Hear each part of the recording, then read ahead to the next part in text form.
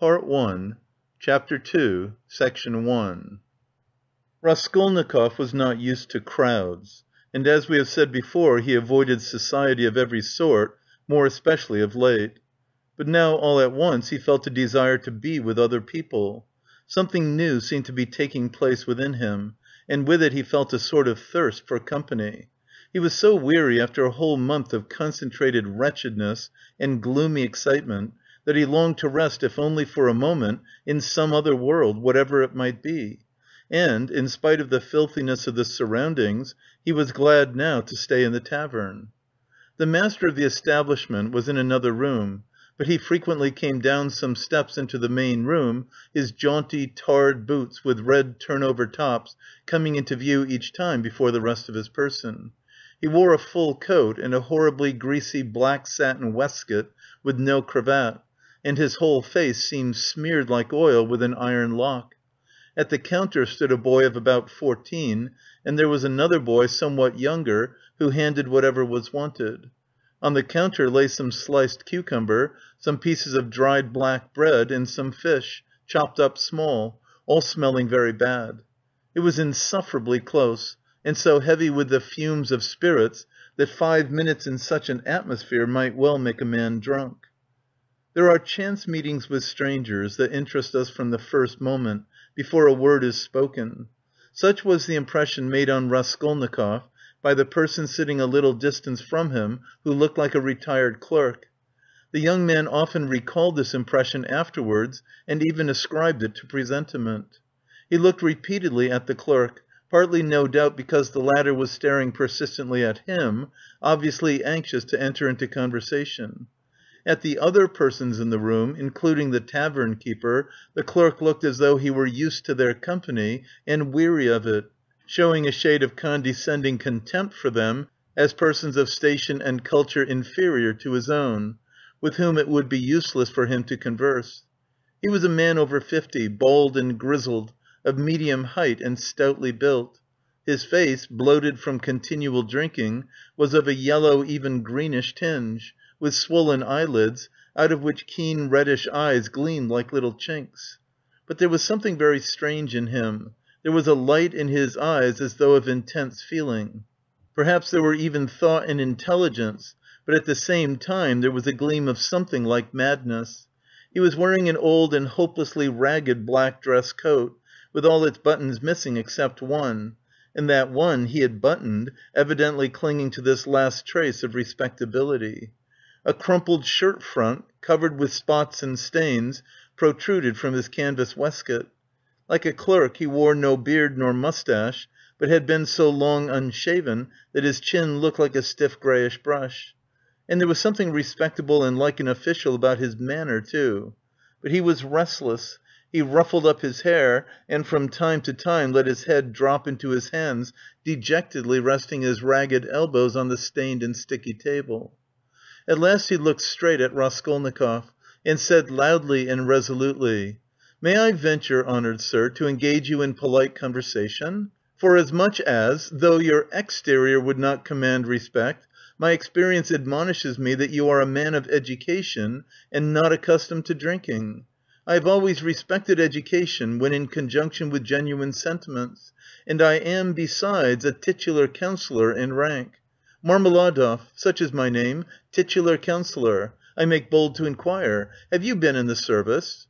"No, I am studying," answered the young man, somewhat surprised at the grandiloquent style of the speaker, and also at being so directly addressed. In spite of the momentary desire he had just been feeling for company of any sort, on being actually spoken to, he felt immediately his habitual irritable and uneasy aversion for any stranger who approached or attempted to approach him. "A student then, or formerly a student," cried the clerk. "Just what I thought. I'm a man of experience, immense experience, sir," and he tapped his forehead with his fingers in self-approval. "You've been a student, or have attended some learned institution, but allow me..." He got up, staggered, took up his jug and his glass, and sat down beside the young man, facing him a little sideways. He was drunk, but spoke fluently and boldly, only occasionally losing the thread of his sentences and drawling his words. He pounced upon Raskolnikov as greedily as though he, too, had not spoken to a soul for a month. "Honoured sir," he began, almost with solemnity, "poverty is not a vice, that's a true saying. Yet I know, too, that drunkenness is not a virtue, and that that's even truer.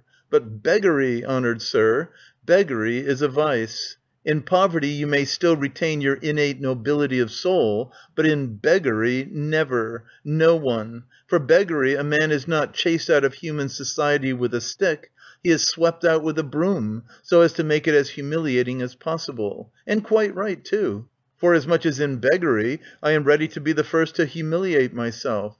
Hence the pot-house.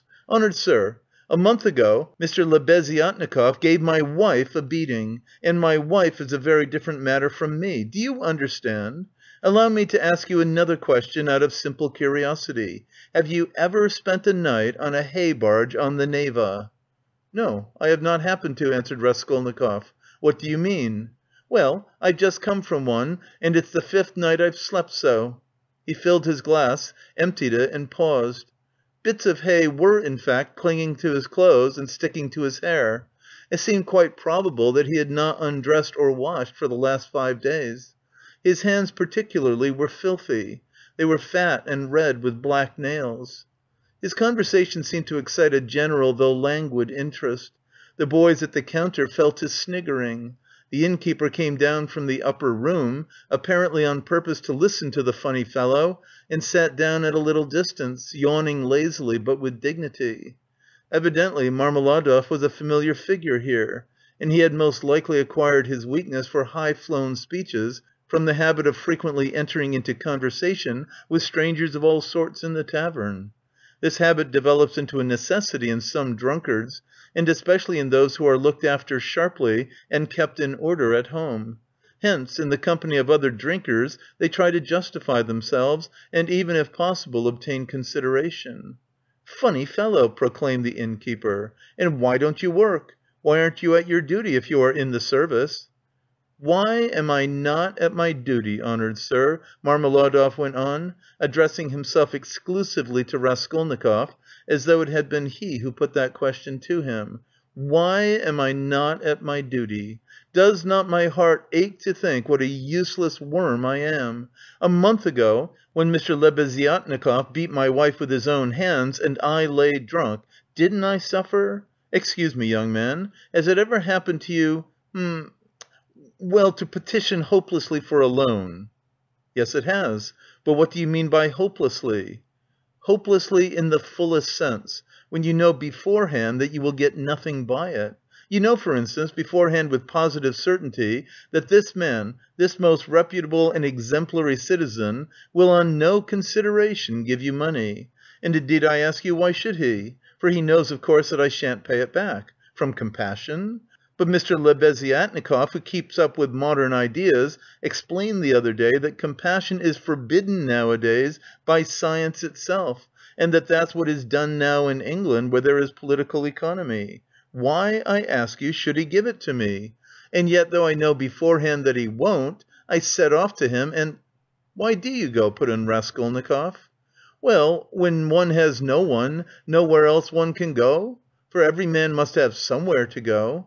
Since there are times when one absolutely must go somewhere. When my own daughter first went out with a yellow ticket, then I had to go, for my daughter has a yellow passport," he added in parenthesis, looking with a certain uneasiness at the young man. "No matter, sir, no matter," he went on hurriedly, and with apparent composure when both the boys at the counter guffawed and even the innkeeper smiled. "No matter. I am not confounded by the wagging of their heads, for every one knows everything about it already, and all that is secret is made open. And I accept it all not with contempt, but with humility. So be it, so be it. Behold the man..." "Excuse me, young man, can you... No, to put it more strongly and more distinctly. Not can you, but dare you, looking upon me, assert that I am not a pig?" The young man did not answer a word. "Well," the orator began again stolidly and with even increased dignity, after waiting for the laughter in the room to subside. "Well, so be it. I am a pig, but she is a lady.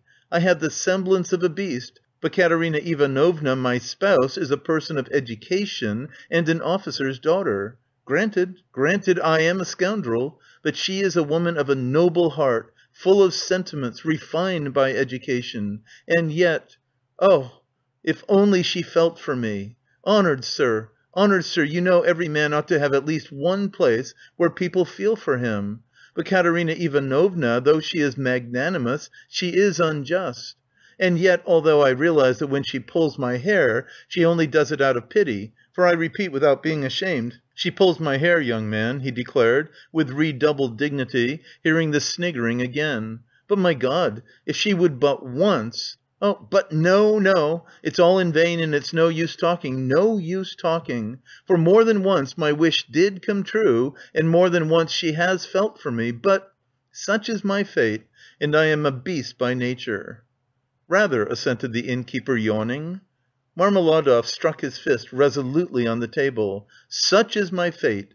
Do you know, sir, do you know I have sold her very stockings for drink? Not her shoes, that would be more or less in the order of things, but her stockings I have sold for drink.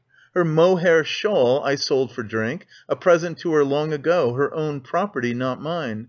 And we live in a cold room, and she caught cold this winter and has begun coughing and spitting blood too. We have 3 little children, and Katerina Ivanovna is at work from morning till night. She is scrubbing and cleaning and washing the children, for she's been used to cleanliness from a child. But her chest is weak, and she has a tendency to consumption, and I feel it. Do you suppose I don't feel it? And the more I drink, the more I feel it. That's why I drink too. I try to find sympathy and feeling in drink. I drink so that I may suffer twice as much." And as though in despair, he laid his head down on the table. "Young man," he went on, raising his head again, "in your face I seem to read some trouble of mind. When you came in I read it, and that was why I addressed you at once. For in unfolding to you the story of my life, I do not wish to make myself a laughing stock before these idle listeners, who indeed know all about it already. But I am looking for a man of feeling and education. Know then that my wife was educated in a high-class school for the daughters of noblemen, and on leaving, she danced the shawl dance before the governor and other personages, for which she was presented with a gold medal and a certificate of merit. The medal, well, the medal of course was sold long ago, but the certificate of merit is in her trunk still, and not long ago she showed it to our landlady. And although she is most continually on bad terms with the landlady, yet she wanted to tell some one or other of her past honours, and of the happy days that are gone. I don't condemn her for it. I don't blame her, for the one thing left her is recollection of the past, and all the rest is dust and ashes. Yes, she is a lady of spirit, proud and determined. She scrubs the floors herself, and has nothing but black bread to eat, but won't allow herself to be treated with disrespect. That's why she would not overlook Mr. Lebeziatnikov's rudeness to her, and so when he gave her a beating for it, she took to her bed more from the hurt to her feelings than from the blows. She was a widow when I married her, with 3 children, one smaller than the other. She married her first husband, an infantry officer, for love, and ran away with him from her father's house. She was exceedingly fond of her husband, but he gave way to cards, got into trouble, and with that he died. He used to beat her at the end, and although she paid him back, of which I have authentic documentary evidence, to this day she speaks of him with tears, and she throws him up at me. And I am glad. I am glad that, though only in imagination, she should think of herself as having once been happy. And she was left at his death with 3 children in a wild and remote district where I happened to be at the time. And she was left in such hopeless poverty that although I have seen many ups and downs of all sorts, I don't feel equal to describing it even.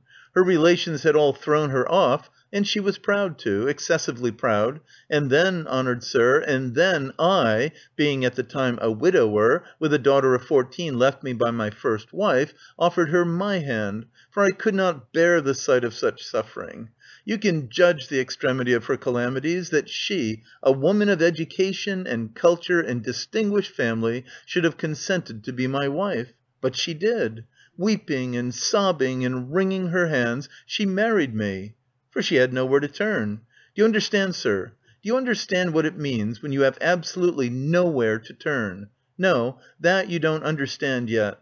And for a whole year I performed my duties conscientiously and faithfully, and did not touch this," he tapped the jug with his finger, "for I have feelings. But even so, I could not please her. And then I lost my place too, and that through no fault of mine, but through changes at the office, and then I did touch it. It will be a year and a half ago soon since we found ourselves at last, after many wanderings and numerous calamities, in this magnificent capital, adorned with innumerable monuments. Here, too, I obtained a situation. I obtained it, and I lost it again. Do you understand? This time it was through my own fault I lost it, for my weakness had come out. We have now part of a room at Amalia Fyodorovna Lippevechsel's, and what we live upon and what we pay our rent with, I could not say. There are a lot of people living there beside ourselves. Dirt and disorder, a perfect bedlam. Yes. And meanwhile, my daughter by my first wife has grown up, and what my daughter has had to put up with from her stepmother whilst she was growing up, I won't speak of. For though Katerina Ivanovna is full of generous feelings, she is a spirited lady, irritable and short-tempered. Yes. But it's no use going over that. Sonia, as you may well fancy, has had no education.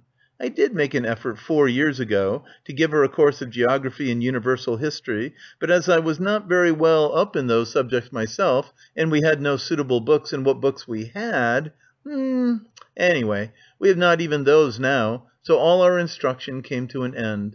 We stopped at Cyrus of Persia.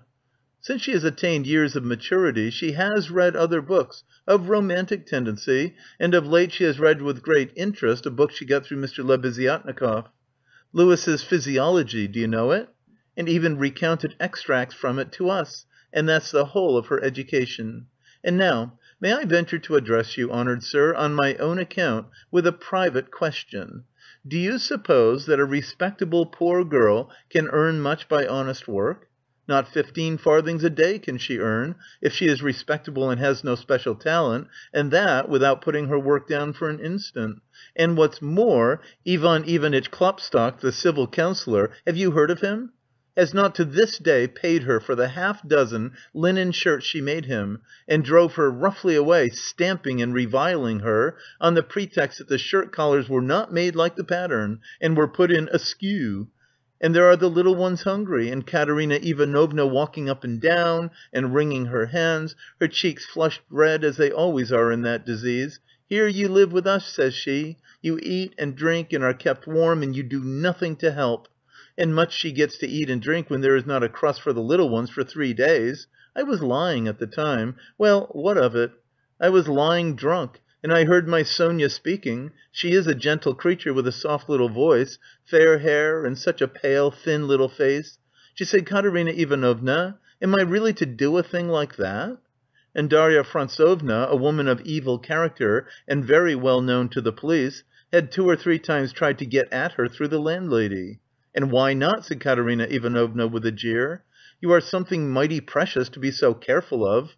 But don't blame her. Don't blame her, honored sir, don't blame her. She was not herself when she spoke, but driven to distraction by her illness and the crying of the hungry children. And it was said more to wound her than anything else. For that's Katerina Ivanovna's character, and when children cry, even from hunger, she falls to beating them at once. At 6 o'clock I saw Sonia get up, put on her kerchief and her cape, and go out of the room, and about 9 o'clock she came back. She walked straight up to Katerina Ivanovna, and she laid 30 roubles on the table before her in silence. She did not utter a word. She did not even look at her. She simply picked up our big green drap de dames shawl — we have a shawl made of drap de dames — put it over her head and face, and lay down on the bed with her face to the wall. And her little shoulders and her body kept shuddering, and I went on lying there just as before, and then I saw, young man, I saw Katerina Ivanovna in the same silence go up to Sonia's little bed. She was on her knees all the evening kissing Sonia's feet, and would not get up, and then they both fell asleep in each other's arms. Together, yes, and I lay drunk." Marmeladov stopped short, as though his voice had failed him. Then he hurriedly filled his glass, drank, and cleared his throat. End of Part 1, Chapter 2, Section 1. Part 1, Chapter 2, Section 2. Since then, sir, Marmeladov went on after a brief pause, since then, owing to an unfortunate occurrence and through information given by evil-intentioned persons, in all which Darya Frantsovna took a leading part on the pretext that she had been treated with want of respect, since then my daughter Sofya Semyonovna has been forced to take a yellow ticket, and owing to that she is unable to go on living with us. For our landlady, Amalia Fyodorovna, would not hear of it, though she had backed up Darya Frantsovna before. And Mr. Lebeziatnikov, too. All the trouble between him and Katerina Ivanovna was on Sonia's account. At first he was for making up to Sonia himself, and then all of a sudden he stood on his dignity. "How," said he, "can a highly educated man like me live in the same rooms with a girl like that?" And Katerina Ivanovna would not let it pass. She stood up for her, and so that's how it happened. And Sonia comes to us now, mostly after dark. She comforts Katerina Ivanovna and gives her all she can. She has a room at the Kapernaumovs, the tailors. She lodges with them. Kapernaumov is a lame man with a cleft palate, and all of his numerous family have cleft palates too. And his wife, too, has a cleft palate. They all live in one room, but Sonia has her own partitioned off. Yes, very poor people and all with cleft palates. Yes. Then I get up in the morning, put on my rags, lifted up my hands to heaven, and set off to His Excellency Ivan Afanasievitch. His Excellency Ivan Afanasievitch, do you know him? No? Well then, it's a man of God you don't know. He is wax, wax before the face of the Lord, even as wax melteth. His eyes were dim when he heard my story. Marmeladov, once already you have deceived my expectations. I'll take you once more on my own responsibility. That's what he said. Remember, he said, and now you can go. I kissed the dust at his feet, in thought only, for in reality he would not have allowed me to do it, being a statesman and a man of modern political and enlightened ideas. I returned home, and when I announced that I'd been taken back into the service and should receive a salary, heavens, what a to-do there was! Marmeladov stopped again in violent excitement. At that moment a whole party of revellers already drunk came in from the street, and the sounds of a hired concertina and the cracked piping voice of a child of 7 singing the Hamlet were heard in the entry. The room was filled with noise. The tavern keeper and the boys were busy with the newcomers. Marmeladov, paying no attention to the new arrivals, continued his story. He appeared by now to be extremely weak, but as he became more and more drunk, he became more and more talkative. The recollection of his recent success in getting the situation seemed to revive him, and was positively reflected in a sort of radiance on his face. Raskolnikov listened attentively. "That was 5 weeks ago, sir. Yes. As soon as Katerina Ivanovna and Sonia heard of it, mercy on us, it was as though I stepped into the kingdom of heaven. It used to be, you can lie like a beast, nothing but abuse. Now they were walking on tiptoe, hushing the children. Semyon Zaharovitch is tired with his work at the office. He is resting. Shh! They made me coffee before I went to work and boiled cream for me. They began to get real cream for me. Do you hear that? And how they managed to get together the money for a decent outfit, 11 roubles 50 kopecks, I can't guess. Boots, cotton shirt fronts, most magnificent, a uniform, they got up all in splendid style for 11 roubles and a half. The first morning I came back from the office, I found Katerina Ivanovna had cooked 2 courses for dinner, soup and salt meat with horseradish, which we had never dreamed of till then. She has not any dresses, none at all, but she got herself up as though she were going on a visit, and not that she'd anything to do it with, she smartened herself up with nothing at all. She'd done her hair nicely, put on a clean collar of some sort, cuffs, and there she was, quite a different person. She was younger and better looking. Sonia, my little darling, had only helped with money for the time, she said. It won't do for me to come and see you too often. After dark, maybe, when no one can see. Do you hear? Do you hear? I lay down for a nap after dinner, and what do you think? Though Katerina Ivanovna had quarrelled to the last degree with our landlady Amalia Fyodorovna only a week before, she could not resist then asking her in to coffee. For 2 hours they were sitting, whispering together. Semyon Zaharovitch is in the service again now, and receiving a salary, says she.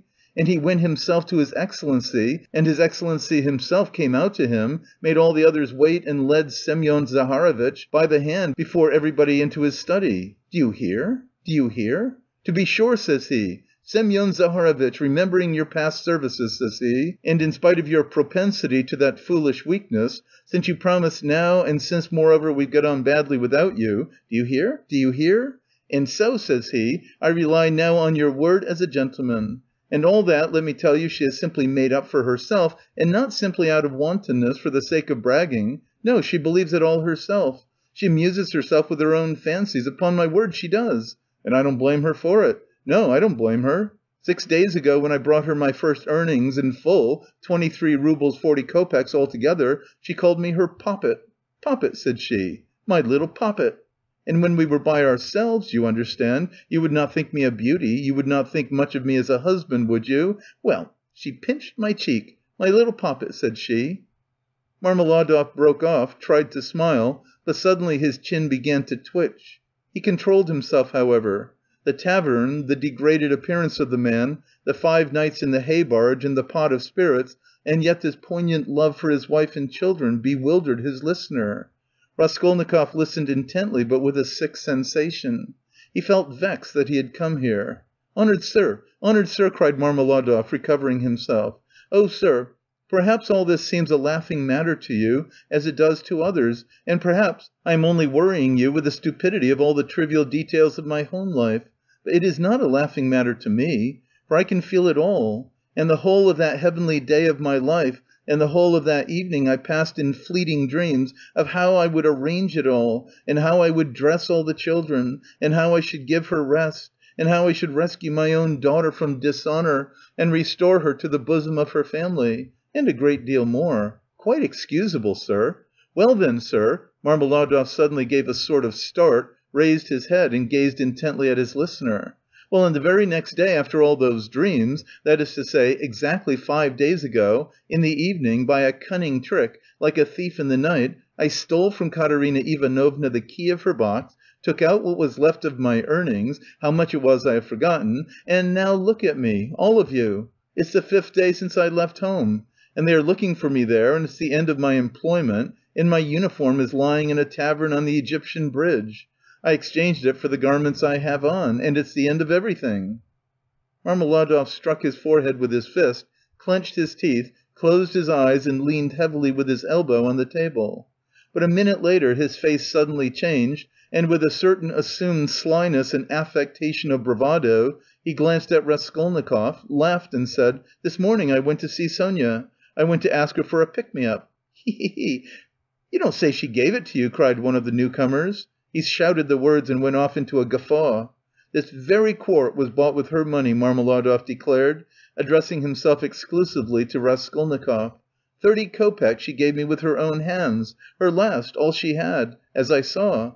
She said nothing. She only looked at me without a word. Not on earth, but up yonder, they grieve over men, they weep, but they don't blame them. They don't blame them. But it hurts more. It hurts more when they don't blame. 30 kopecks, yes. And maybe she needs them now, eh? What do you think, my dear sir?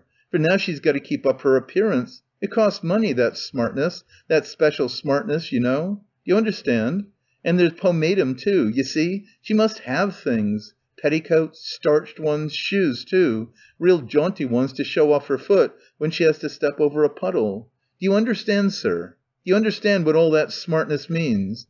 And here I, her own father, here I took 30 kopecks of that money for a drink. And I am drinking it. And I have already drunk it. Come, who will have pity on a man like me, eh? Are you sorry for me, sir, or not? Tell me, sir, are you sorry or not? He he he!" He would have filled his glass, but there was no drink left. The pot was empty. "What are you to be pitied for?" shouted the tavern keeper, who was again near them. Shouts of laughter and even oaths followed. The laughter and the oaths came from those who were listening, and also from those who had heard nothing, but were simply looking at the figure of the discharged government clerk. "To be pitied? Why am I to be pitied?" Marmeladov suddenly declaimed, standing up with his arm outstretched, as though he had been only waiting for that question. "Why am I to be pitied, you say? Yes, there's nothing to pity me for. I ought to be crucified, crucified on a cross, not pitied. Crucify me, O judge, crucify me, but pity me, and then I will go off of myself to be crucified, For it's not merrymaking I seek, but tears and tribulation. Do you suppose, you that sell, that this pint of yours has been sweet to me? It was tribulation I sought at the bottom of it, tears and tribulation, and have found it, and I have tasted it. But he will pity us who has had pity on all men, who has understood all men and all things. He is the one. He too is the judge. He will come in that day and he will ask, where is the daughter who gave herself for her cross-consumptive stepmother and for the little children of another? Where is the daughter who had pity upon the filthy drunkard, her earthly father, undismayed by his beastliness? And he will say, come to me. I have already forgiven thee once. I have forgiven thee once. Thy sins which are many are forgiven thee, for thou hast loved much. And he will forgive my Sonia. He will forgive, I know it. I felt it in my heart when I was with her just now. And he will judge and will forgive all, the good and the evil, the wise and the meek. And when he has done with all of them, then he will summon us. You too come forth, he will say. Come forth, ye drunkards, come forth. Ye weak ones, come forth, ye children of shame. And we shall all come forth without shame and shall stand before him. And he will say unto us, ye are swine, made in the image of the beast and with his mark, but come ye also. And the wise ones and those of understanding will say, O Lord, why dost thou receive these men? And he will say, this is why I receive them, O ye wise. This is why I receive them, O ye of understanding. That not one of them believed himself to be worthy of this. And he will hold out his hands to us, and we shall fall down before him, and we shall weep, and we shall understand all things. Then we shall understand all, and all will understand. Katerina Ivanovna even, she will understand. Lord, thy kingdom come. And he sank down on the bench exhausted and helpless, looking at no one, apparently oblivious of his surroundings, and plunged in deep thought. His words had created a certain impression. There was a moment of silence, but soon laughter and oaths were heard again. That's his notion. Talked himself silly. A fine clerk he is, and so on, and so on. Let us go, sir, said Marmeladov all at once, raising his head and addressing Raskolnikov. Come along with me. Kozel's house, looking into the yard. I'm going to Katerina Ivanovna. Time I did. Raskolnikov had for some time been wanting to go, and he had meant to help him. Marmeladov was much unsteadier on his legs than in his speech, and leaned heavily on the young man. They had 200 or 300 paces to go. The drunken man was more and more overcome by dismay and confusion as they drew nearer the house. "It's not Katerina Ivanovna I am afraid of now," he muttered in agitation, "and that she will begin pulling my hair. What does my hair matter? Bother my hair! That's what I say. Indeed, it will be better if she does begin pulling it. That's not what I'm afraid of. It's her eyes I am afraid of. Yes, her eyes. The red on her cheeks, too, frightens me. And her breathing, too. Have you noticed how people in that disease breathe when they are excited? I am frightened of the children's crying, too, for if Sonia has not taken them food... I don't know what's happened, I don't know. But blows I am not afraid of. Know, sir, that such blows are not a pain to me, but even an enjoyment. In fact, I can't get on without it. It's better so. Let her strike me. It relieves her heart. It's better so. There is the house of Kozel, the cabinet-maker, a German, well-to-do. Lead the way." They went in from the yard and up to the 4th story. The staircase got darker and darker as they went up. It was nearly 11 o'clock, and although in summer in Petersburg there is no real night, yet it was quite dark at the top of the stairs. A grimy little door at the very top of the stairs stood ajar. A very poor-looking room, about 10 paces long, was lighted up by a candle end. The whole of it was visible from the entrance. It was all in disorder, littered up with rags of all sorts, especially children's garments. Across the farthest corner was stretched a ragged sheet. Behind it probably was the bed. There was nothing in the room except 2 chairs and a sofa covered with American leather, full of holes, before which stood an old deal kitchen table, unpainted and uncovered. At the edge of the table stood a smouldering tallow candle in an iron candlestick. It appeared that the family had a room to themselves, not part of a room, but their room was practically a passage. The door leading to the other rooms, or rather cupboards, into which Amalia Lippevechsel's flat was divided, stood half open, and there was shouting, uproar, and laughter within. People seemed to be playing cards and drinking tea there. Words of the most unceremonious kind fled out from time to time. Raskolnikov recognized Katerina Ivanovna at once. She was a rather tall, slim and graceful woman, terribly emaciated, with magnificent dark brown hair and with a hectic flush in her cheeks. She was pacing up and down in her little room, pressing her hands against her chest. Her lips were parched and her breathing came in nervous broken gasps. Her eyes glittered as in fever and looked about with a harsh immovable stare. And that consumptive and excited face, with the last flickering light of the candle end playing upon it, made a sickening impression. She seemed to Raskolnikov about 30 years old, and was certainly a strange wife for Marmeladov. She had not heard them and did not notice them coming in. She seemed to be lost in thought, hearing and seeing nothing. The room was close, but she had not opened the window. A stench rose from the staircase, but the door on to the stairs was not closed. From the inner rooms clouds of tobacco smoke floated in, she kept coughing, but did not close the door. The youngest child, a girl of 6, was asleep, sitting curled up on the floor with her head on the sofa. A boy a year older stood crying and shaking in the corner. Probably he had just had a beating. Beside him stood a girl of 9 years old, tall and thin, wearing a thin and ragged chemise with an ancient cashmere pelisse flung over her bare shoulders, long outgrown and barely reaching her knees.